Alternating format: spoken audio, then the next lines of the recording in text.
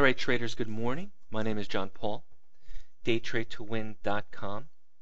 I just want to do a quick recap here. Today is May 8th, 2012, 5/8/2012. The year is really flying by. We're almost halfway through the year, believe it or not. What I want to show you today is what's happening in the E-mini S&P. I'm going to show you the Atlas line trade of the day. Those of you who have the Atlas line, you know the order already.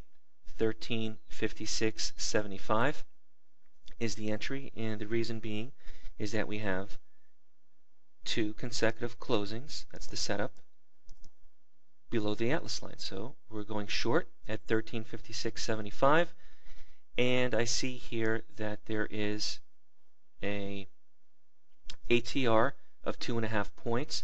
That's typically what I recommend we take on profit.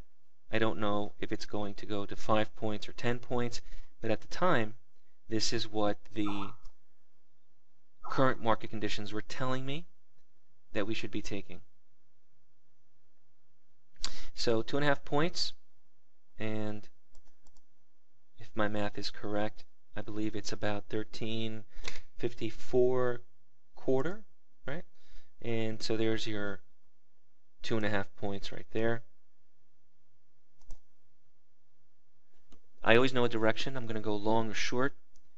If I'm using the Atlas line, I'm going to look for short trades, but when the proper setup appears, and I have rules that go along with using the software. So 1356.75. Now, the market continues to go short, and I have here another short trade here at 51 quarter, which I usually go for about a point on this trade, but the ATR is pretty high. It's 2.5. Remember, on the E-mini S&P, what's normal and what I've seen over the last 15 years is between 2 and 3 on the S&P 500 is what's considered normal on a 5-minute range per bar. So I have here what I consider normal. It's been very slow for the last few months, but this is what I consider normal. And so I'm only going to go for about a point or point and a quarter, even though it's working at a good clip.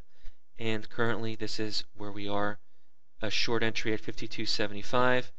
And you can see it's a very easy trade to grab a point at least on this strength trade, as you can see it on the Atlas line. Now we have a down day today. And usually when I look at days, I look at them as trending or not trending and so forth. A few of the things that I teach is how to anticipate a day. So what I'm going to do is I'm going to go back to yesterday. I'm going to show you what happened yesterday. And on the Atlas line here, I have some arrows and things here. You can see that it was also a trending day. But I want you to think about not that the market trended up and today that the market is trending down. I just want you to think that they're both trending days. And the reason why I say that is because days usually trend consecutively. So take out of the equation the direction, up or down, and just say to yourself, is it trending or not trending? And usually we have consecutive days that trend, regardless if one day goes up, the other day goes down. So here, I have here a long trade. I have a short trade here that didn't work out. I have here another long trade that was good. And I have all these strength and pullback trades all telling me to go long. So if you looked at the direction of the day, it was definitely long. And the entire day, you just kept on going long based on either the double bar long trades or the pullback and strength trades. This is all part of the Atlas line software. This is yesterday, May 7th, 2012. And then towards the end of the day, we have a short.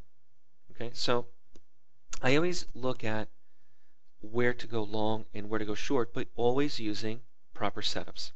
If you have any questions, email me, support@DayTradeToWin.com. Remember, I have a new mentorship class beginning May 9th, 2012. Email me with any of your comments and questions. Have a great day. Bye-bye now.